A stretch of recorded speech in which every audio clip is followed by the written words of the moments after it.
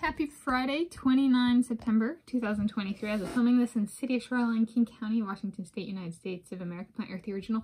It is clear, but the sun is on its way up. Okay. But the sun is on its way up. And this video is on my take on the Kyle Chalmers 100 meter freestyle 44.84 seconds on 29 October 2021.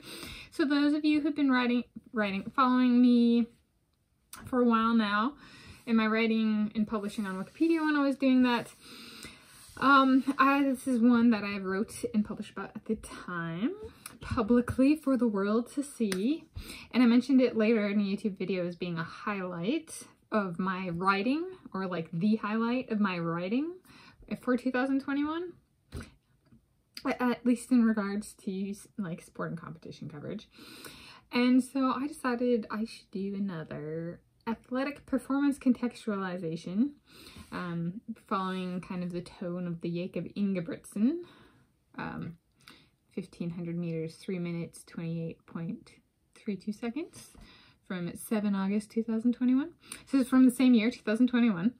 And the 100 meter freestyle I'm talking about for Kyle Chalmers here is at the 2021 FINA Swimming World Cup stop held at the Kazan Aquatics Palace in Kazan, Russia. And he swam a time of 44.84 seconds in the final of the 100 meter freestyle on Friday, 29 October 2021. And so I wrote and published about it when it happened. So there's some contextualization. Provide my perspective, my take/perspective on his performance, and contextualize it in terms of my life. So it was 2021. I was writing and publishing a lot about aquatic sports on Wikipedia, and this is one that I covered at the time. I was covering each stop of the World Cup, and so it was he swam really fast time the stop before this, and then he swam really fast at this one. But like it was like what, the third fastest time behind the French guy and Vladimir Morozov, their times. Audrey Lameau, or what? No, that's the Canadian artistic swimmer. Sorry. Okay, there's a French guy whose name I cannot remember. Laveau and Lameau. Lamoth and Laveau. Okay. And, or is that a French physicist? I don't know. Okay, so it was like third fastest or something, and then he got the first fastest, which is really good if you think about it. Like, to have like the four fastest performances when one breaks a world record, like for the first time, to have 2 of the 4 be yours is like, good job, Kyle Chalmers. But I actually wrote about it in this very room, and I had my stuff set up, and I had my papers in a stack, and I wrote about it, and I watched the interviews.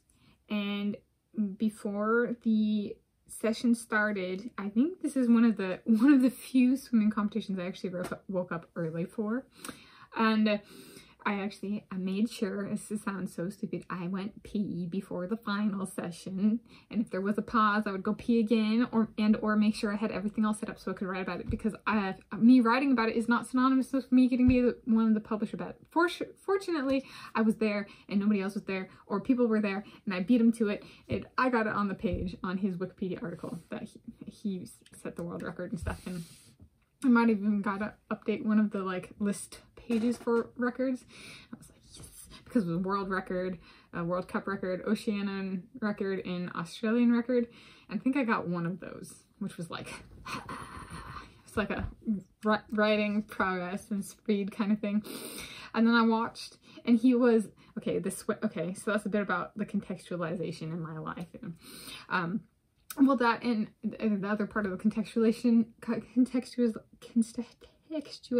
is also my perspective / take on a swim. So he has the most beautiful flutter kick I've ever seen. That's why I call him mythological Mercury man. His Mercury was a god with wings on his feet, and so Kyle Chalmers has such a beautiful kick. like the most beautiful kick I've ever seen. And I competed for 12 years. Okay, 12 seasons. So like, and I've watched swimming for over 20 years now. And like, so, yeah, his perfect little feeties. And then he just like stole my heart in like a good way. It was, he did this stroke where he breathed every other stroke, and I have asthma, and I can only breathe on like my left side in swimming. If I'm like breathe on my right side, it's like a fish out of water. Fortunately, I was a breaststroker, but for distance freestyle, I would, you know, breathe every other stroke, and it would drive my coaches crazy. And he breathed every other stroke, and I was just like,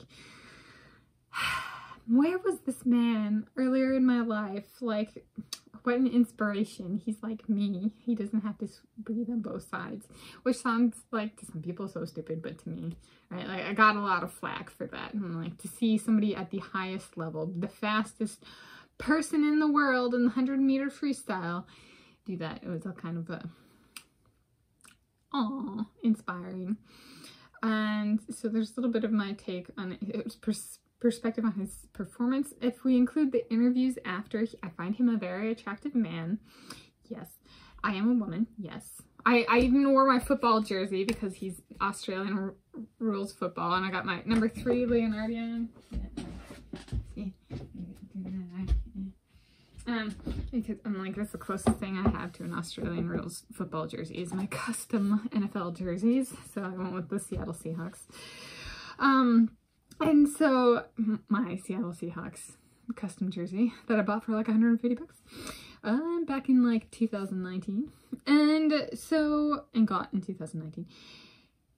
He, in one of his interviews, he said he read the news when he set the world record.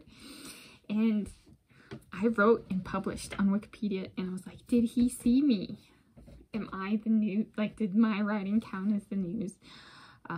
Which would like make me cry if that were true. Yeah, if it is true, you know, kind of thing. And then so there was that. It was like I did my writing and publishing, but can you imagine like if the person I was writing about not only saw and read what I wrote, but actually brought it up in an interview. I was like, whoa, that's really cool.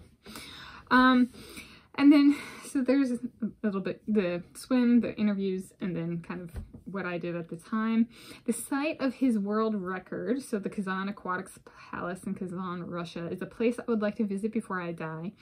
And you know what, Kyle Chalmers, if you're watching this, I like you.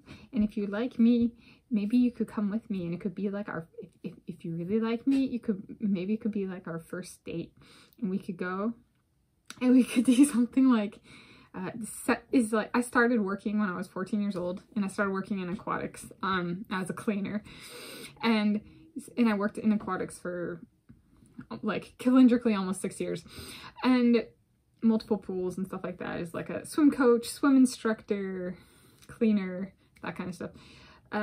Lifeguard. Lifeguard is a big one, kind of a big, okay. And it seems impossible, but like maybe his children, so his lizards, could come with us, and my children, the squirrels, could come with us, and that's very not hygienic. So maybe Russia could find a way to put them on the pool deck, and we could go together, and he could do like a recreation swim and have like the squirrels in a little pen, my children, and they'd be watching and be going with their tails, go Papa, we want him to be our Papa. And then the lizards might be going like, if they really want me, maybe they're like, we want our mama, we want our mama. And so there's like the lizards and the squirrels, and if he really, really likes me and he proposes, I would say yes. And my only concerns there are like, maybe there needs to be a lifeguard tube at the end of his lane when he swims, Kyle, because what if a chicory runs and jumps into the pool? Like, it just starts, this little red North American red squirrel just starts sinking towards the bottom. Like, will Kyle see him? Like, what if, or her? Like, what if Kyle goes to do a flip turn and there's just this little red squirrel slowly sinking in the pool? I guess he's gonna get it. Is there a little lifeguard too? Is it a mama and then 6 more little red squirrels jumping after? And Kyle has to save all 7 and put them on our lifeguard tube to rescue them. I don't know. I have concerns like that. In addition to, we didn't allow pets on the pool deck, right? Kind of thing where I worked, unless they were like service animals. So it seems impossible, like just straight up not possible, that something like what I just described could happen. It'd be a really cool first date though. Would it? Would it? Yeah, I don't, okay. Anyway, point being, it got creative juices flowing too. Like, I want to go there. I want to see the side of his world record. Kind of thing. I was not there in person at the time. Yeah, kind of thing. Maybe I wanted to be. But, yeah, so, very cool. Yeah, it was a inspirational swim performance, and it was also my riding highlight for 2021. So there's a little bit on my take on the Kyle Chalmers 100 meter freestyle 44.84 seconds on 29 October 2021.